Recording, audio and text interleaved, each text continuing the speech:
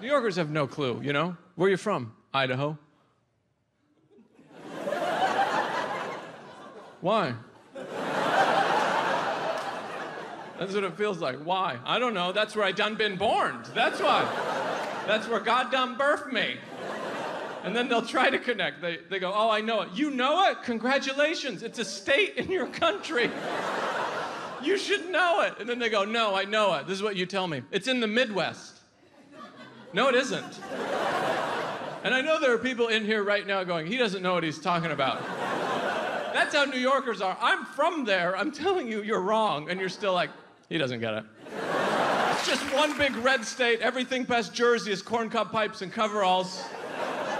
In a New Yorker's fantasy, Idaho, every day I put down my banjo so I can harvest all the taters in my backyard, you know? I'm just waiting for the dinner bell to ring so I can go in and watch some hee-haw with my ma.